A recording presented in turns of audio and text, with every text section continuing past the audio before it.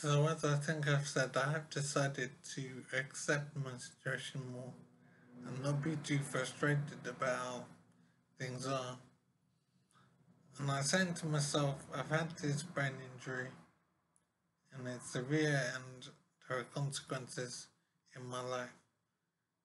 At the same time, however, I'm realizing that it's not as bad as it could be. And I am in England. I'm not in some difficult country to live in. I could be in Uzbekistan or Chechnya or Algeria. I could be in so many places and not receiving good treatment and having an incredibly bad life. So my life is awful, but not as awful as it could be. And I'm trying to not be too frustrated about what I can't do and what I don't have and what I've forgotten.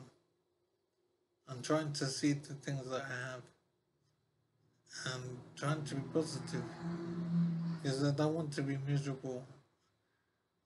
That I want to be stable, and I think this is a good move. So I'm feeling more positive today and seeing things the way they are.